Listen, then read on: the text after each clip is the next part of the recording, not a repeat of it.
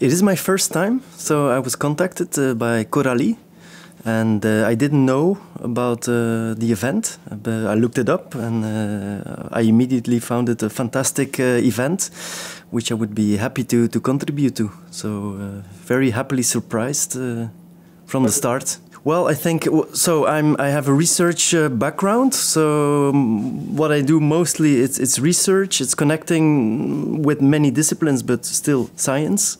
And so what brings this summit together is much broader. So you have people from commercial sectors, from the music industry, but also scientists. So it's a very nice mix of people involved with music and entertainment.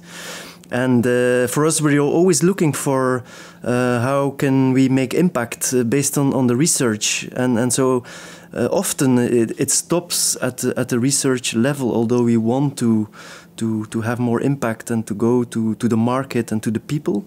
And so this event really facilitates to do that, to learn to know people, how the industry works, and so we can connect to that. And for us scientists, this is very relevant, and I think the opposite is true as well, that we can contribute something to the market as well, but then more on the fundamental knowledge level.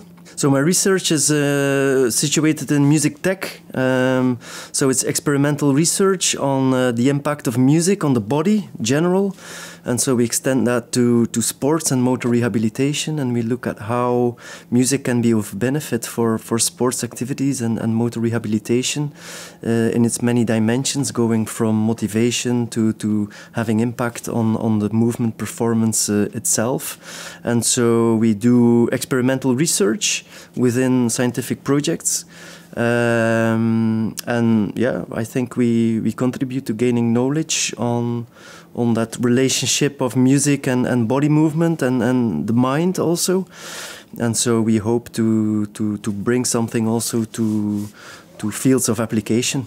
On the body, yes. So music, it's all about rhythm, right? And pace. And pace. Yes. And many sports is about rhythm as well. If you think about it, running, swimming, cycling, it has a certain cadence, right?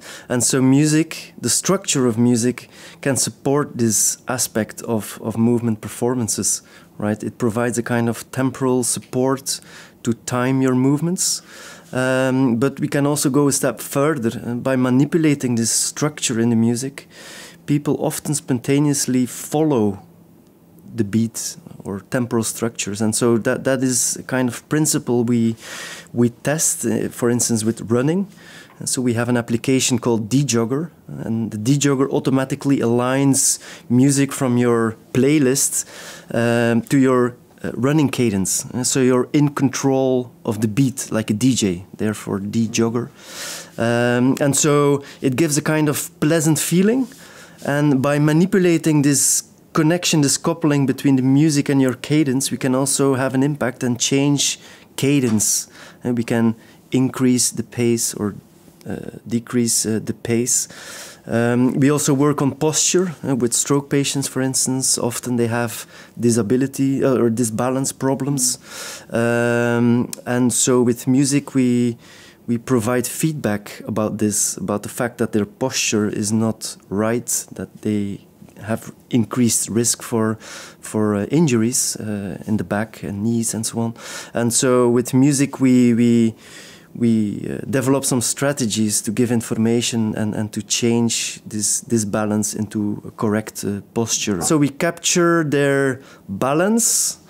And you can think about an FM radio, an old radio. So if you had to look for the right spot, and then you had the clear sound, and we apply this idea as well to balance. So if people are in balance, we track that with a balance plate, and so if they are fully in balance, they get nicely sounding music. If they are a bit off, then we add a little bit of noise to it, and so people spontaneously look for the harmonic sound, for the nice sounding music, and so we can kind of guide them to take the correct posture in this area. We do the same thing with weightlifting, for instance.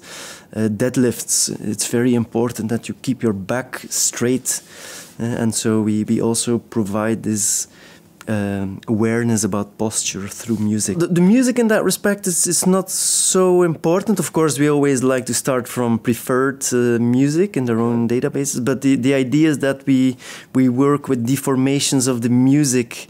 So if your back is not straight enough, then we, like the FM example, we also add a little bit of noise, a little bit of deformation, and so people are aware about this and they can play a little bit with it until they find the correct posture, and then they can do the pull. We know that the tempo is important. We know that meter is important for running, so a 4/4 is better than a 3/4. Also tonality. There are some patterns, and so that is a kind of AI, a kind of machine learning pattern recognition that we do. We also work with more mathematical models, which is a bit technical, but coupled oscillator models to synchronize music automatically to detected body movement. So there is quite a lot of modeling and pattern recognition going on, which you could say it's AI. But we look into it, and we, of course, with the whole boom nowadays, it will increase also in our research. Well, I think, again, it's from person to person. I listened a bit to Goa trance this morning. Okay. This gives me a good energy.